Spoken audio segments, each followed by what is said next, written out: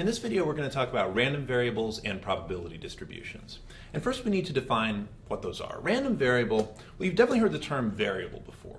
A variable is an unknown. So when you're doing algebra and you're solving for x, you define x, that's your variable, as an unknown that you're trying to solve, you're trying to define.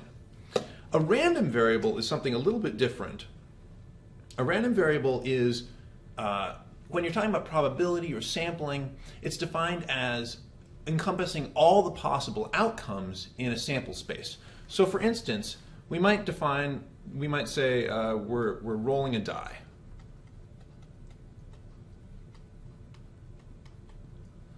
And our random variable is going to include all of the possible outcomes for rolling that die. So 1, 2, 3, 4, 5, 6. You might say drawing a card.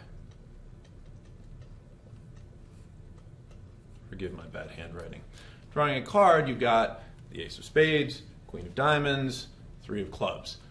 All the possible values of drawing all the possible cards in the deck are going to be your random variable. So the notation we use for a random variable is a capital letter. So we might say x is our random variable for rolling a die, y is our random variable for drawing a card, and then we use the lowercase values to define specific outcomes. So we might say x equals 1, x equals 2, etc., all the way up to x equals 6.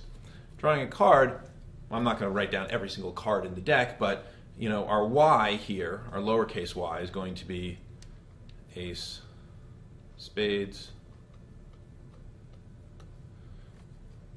king. Well, I should write y equals the king of spades,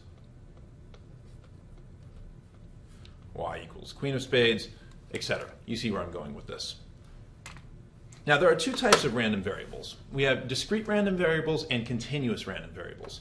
A discrete random variable, it doesn't have to be a whole number, but it has to take on a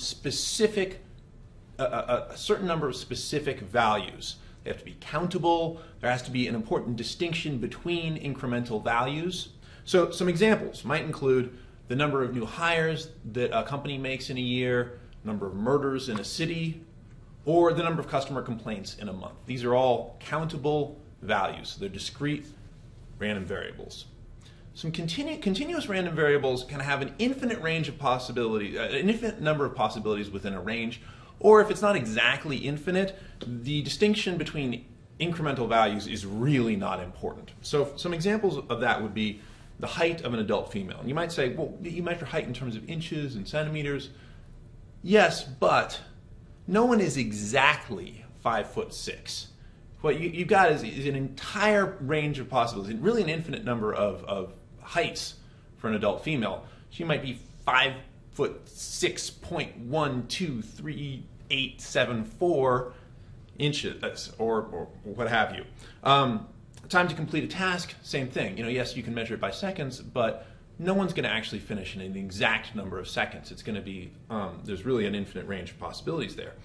Or a company's yearly revenues. Now, this is where it gets a little bit trickier. We can definitely say you can measure a company's revenues down to cents, and then you kind of stop. I mean, you're really talking about cents as a clearly defined measure.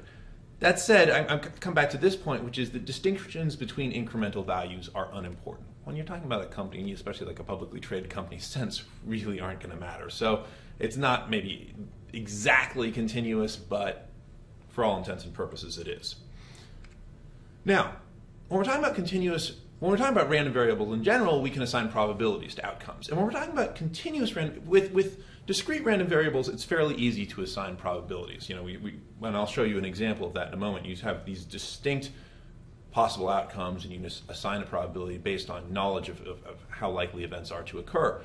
When it's continuous random variables, you might use a range. So you assign a probability to a range. For example, when you're talking about the height of an adult female, you might say probabilities of a woman being between 5'6" and 5'7", or 5'4" and 5'5".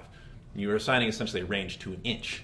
Time to complete a task, you might assign a range to by minute or by seconds even. A 1 second range.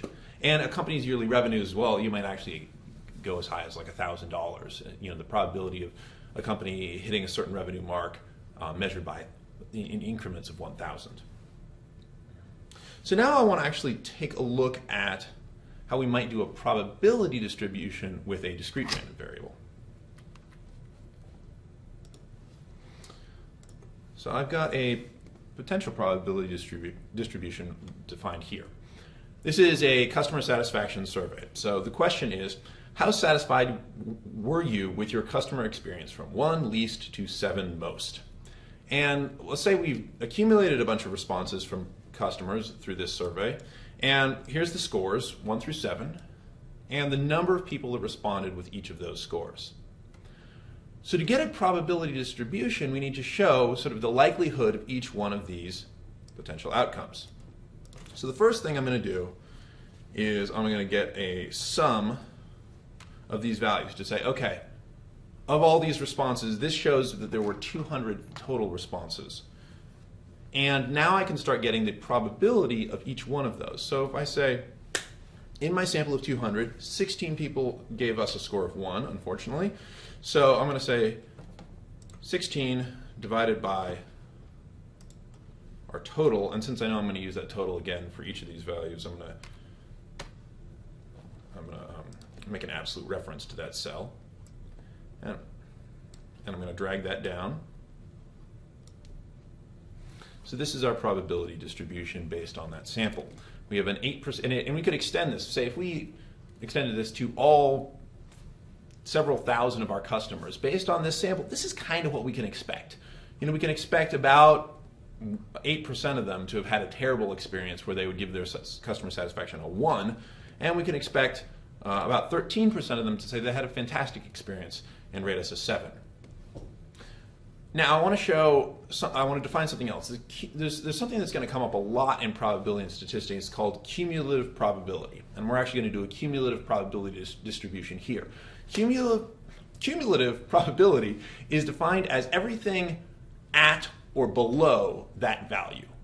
So when you took the SAT or the GRE or the GMAT, you were given a percentile score. And that was actually a cumulative probability distribution, meaning, or it's not really a probability distribution, but you could use it that way to say, if you got an 86th percentile, good job, that would mean if you took, and that equated to a score of 670, I don't know, that's a complete guess, but if you got a 670 on one of the parts of your SAT, the verbal portion, or on your GMAT, and that equated to a, what did I say, 86th percentile? That would mean that if you took any random person, the chance that they would score at or below 670 would be 86%. So let's do that here. Cumulative probability at the lowest value is obviously just going to be that in itself. But beyond that, we're going to say the probability is 7% plus everything below that. And that is going to be the way we're going to define this all the way down.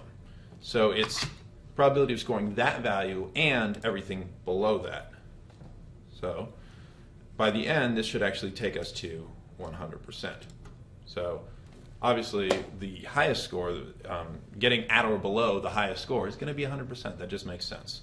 So this is a cumulative probability distribution. Remember, just cumulative probability, when you see that, it means that value or below.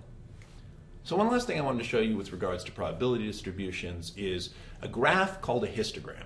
Histograms are really useful. They show you the distribution or the frequency of results. So when you're talking about a random variable. So I might take these values. I've got my outcomes here, scores of 1 through 7, and the frequency that each of those outcomes came up. And a histogram is just a bar chart, very simple bar chart, that shows that frequency. So I'm just going to go choose my most standard bar chart here. Now it's quite a bit larger than I wanted it to be, so I'm going to shrink it down some. And this is my histogram. Let me spell it out for you here.